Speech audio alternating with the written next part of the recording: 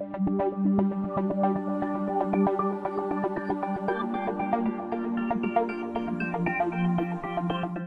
this is Ms. Black with Open Campus Math 099.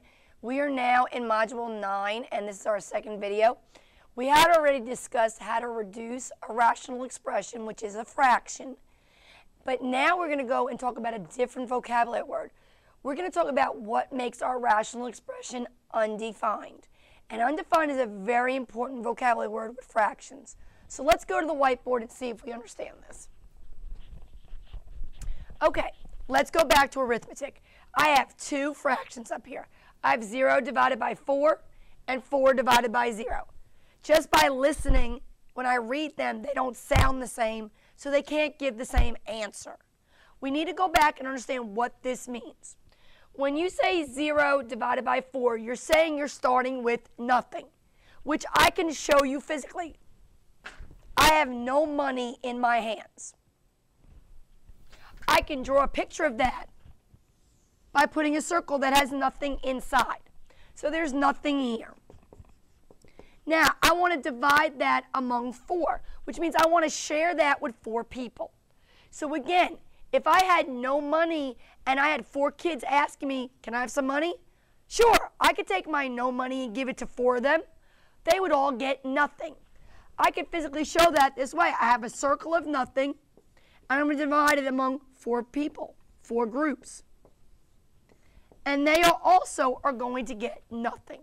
And as we know, what number in our number system represents nothing? 0.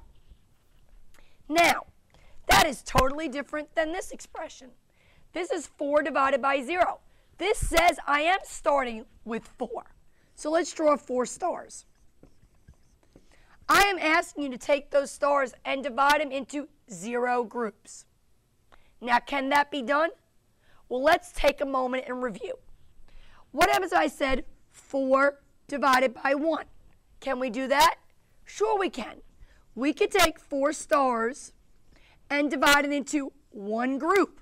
And in that 1 group, there would be 4. Can I do 4 divided by 2? Sure I can. I could take the same 4 stars and divide it into 2 groups. And each group would get 2. Can I take 4 stars and divide it by 4? Sure I can. I can have 4 stars, and I can say divide it into 4 separate groups. 1 group, 2 groups, 3 groups, 4 groups, and each would get 1. So you have to understand the concept of division means to break into groups. So now, can you take these 4 stars and divide them into no groups? It's physically impossible. You can't do that. Right now, these 4 stars sitting here together are 1 group. So there is no way to divide into 0 groups. It cannot be done. If it cannot be done, then we can't put a number to it. There's no number that represents that. So because there's no number that represents it, because we can't do the operation, we give it a new word. We say undefined. Now, how are you going to remember this? Because it is very important to understand. In fraction world, you can have a 0 in the numerator, but you can't have it in the denominator. There's 2 ways I can help you remember this. First is by a song. 0 divided by a number is just fine. The value is 0 all the time. But a number divided by 0 is a mistake. Undefined is what it makes. Another way to remember it is by the cute little words on and no. 0 looks like the letter O. 4 is a number. Number begins with the letter N. That spells on. It's on. I have an answer. If we look at this expression, that's a number. That begins with the letter N. A 0 looks like the letter O. That spells no. It can't be done. And that's what the word undefined means. Undefined means no. You cannot divide by 0. So if 0 is in your denominator, we cannot get an answer. Now, how does this relate to algebra? Well, remember, variables, letters, represent numbers. So it's going to be important for us to know what number cannot be in the denominator. So let's go to our class notes and look at example 2. I have x plus 1 over x minus 3. Now, the directions do not say to reduce. This fraction is in lowest terms. You can't divide it. Remember, this is not connected by multiplication. This is not connected by multiplication. These terms are stuck together. And if you know about factoring, none of your rules of factoring work here.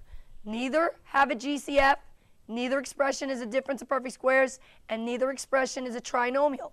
This fraction is in lowest terms. So the directions here say, what value of x makes the fraction undefined? The two key words are, what value of x? Value means you want to know what x is as a number. So I want to know what number can go in x. The second key word is undefined.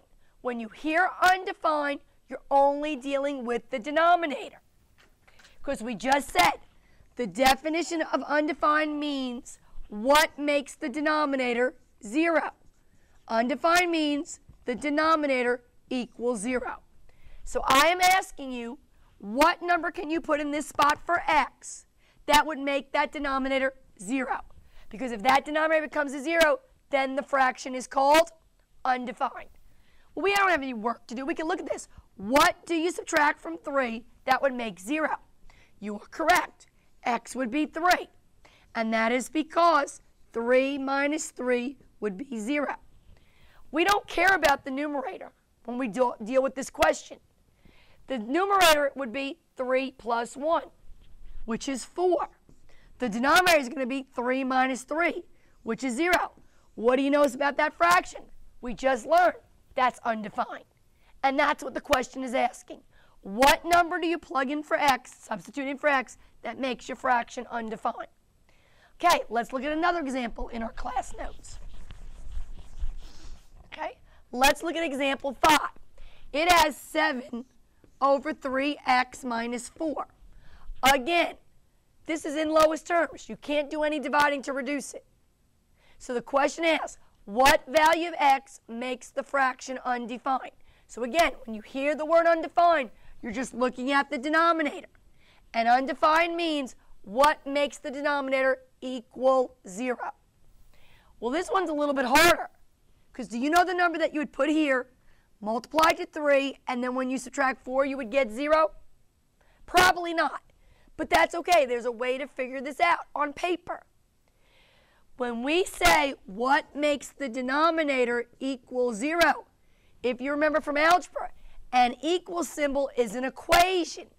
So we're going to take our denominator, 3x minus 4, we're going to equal it to 0. That is an equation. And if you remember, you're supposed to be able to know how to solve that. Solve means to get the variable isolated, to move the numbers away from the variable x.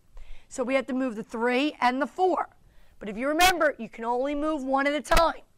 You move the numbers that are furthest away first. The way I think about it, it's like getting naked.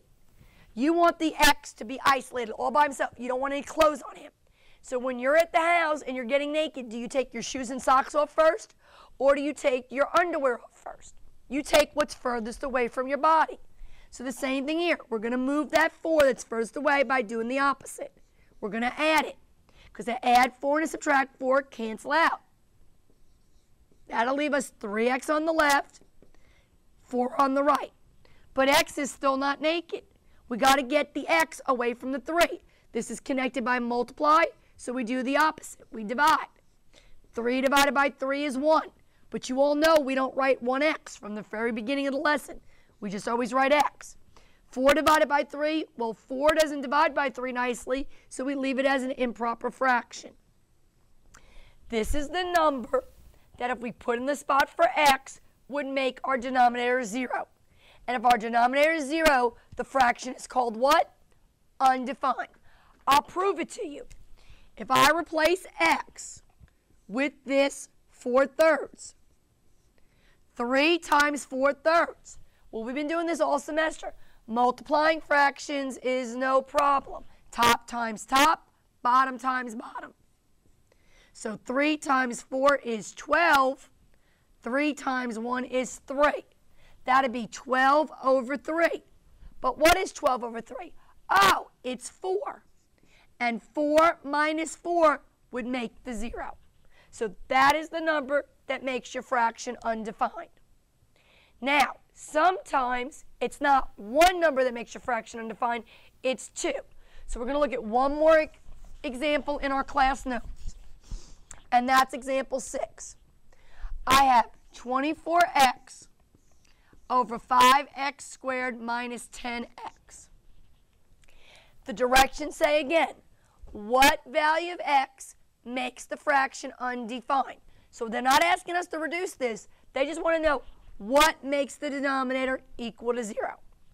Well, first of all, you just can't look at that. You'll be here all day trying to guess what number you put here and what number you put here would make 0. So again, we're going to write an equation. What is the denominator? 5x squared minus 10x. To be undefined, what does it got to equal? 0. Now what you notice that's different is this just isn't an x. This is an x squared. And that little exponent is going to tell you there's not going to be one number that's going to make this undefined. There's going to be 2. So every time you see an x squared, there's going to be 2 answers. What you should also notice is, hey, wait a minute. I can use my factoring skills to break this down. What rule of factoring can I use here? GCF. The GCF is 5x. What that leaves us with is x minus 2.